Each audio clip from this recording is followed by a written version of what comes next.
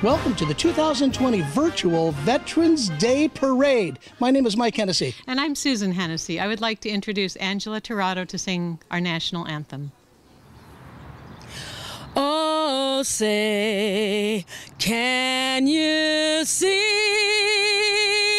by the dawn's early light what so proudly we hailed at the twilight's last gleaming? There was a lot of discussion on our committee about the white flags. Now, on a battlefield, obviously a white flag indicates surrender, but not the case in a memorial.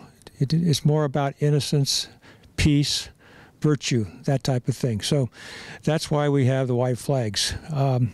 We also view a memorial like the San Jose Memorial as sacred ground, a place where veterans can come and contemplate. Their families and friends can rediscover their sacrifices, make sense out of what they have done, being away from their families. Some of the veterans never came home. Veterans Day is a way to say thank you. I didn't used to pay attention to Veterans Day, ignored it, until after my son graduated from high school and joined the Marines. He was part of the initial invasion of Iraq in 2003. I get it. I thank all those who have served our military, who have provided our freedoms, and that allows me to stand right here and speak to you. Thank you very much for your service.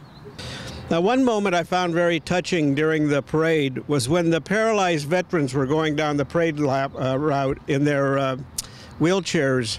The crowd got really silent, but the applause, the clapping got really loud, and many of the people even thanked them personally, and I found that to be very touching, as they gave a really big sacrifice for this country.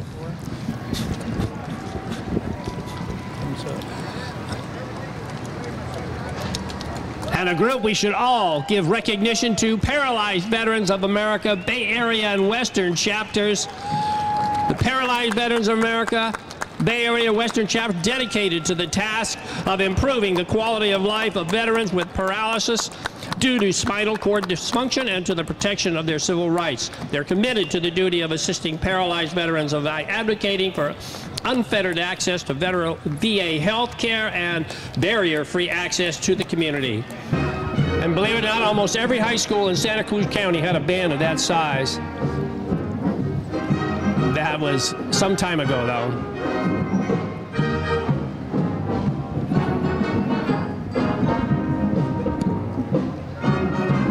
And I was one of them.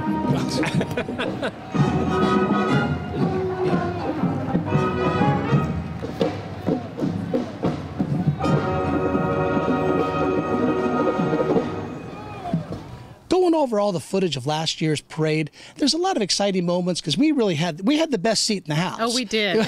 I mean, everything coming down. We have Estella, the camera, the whole crew, the whole bit, and we had everybody coming toward us. And there's some pieces that were just really remarkable to Susan and I. And there happens to be, there's a good friend of mine. You remember who that is? Ed Archer. Ed Archer, and there's from the group called the Doughboys. And you're going to hear the story in the clip that Estelle's going to run from last year. Check that out. That's really a pretty neat piece. Welcome home, Doughboys. A couple reasons why they might have had the name Doughboys. Red Cross made them a lot of donuts that year. They thought it was be teasing from that. Then, of course, it came from sloshing in the mud. They're not really sure exactly how the Doughboys came together.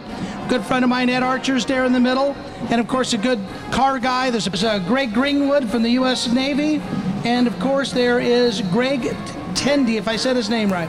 Now, if you notice that the Pierce Arrow has nobody in it, reason for that is because anybody from that era are not here anymore, and that's what it represents. The ladies in the Model T represent the Women's Motor Corps: Marjorie Lento, Cindy Gregg, Karen Archer, and Asia de Cordova.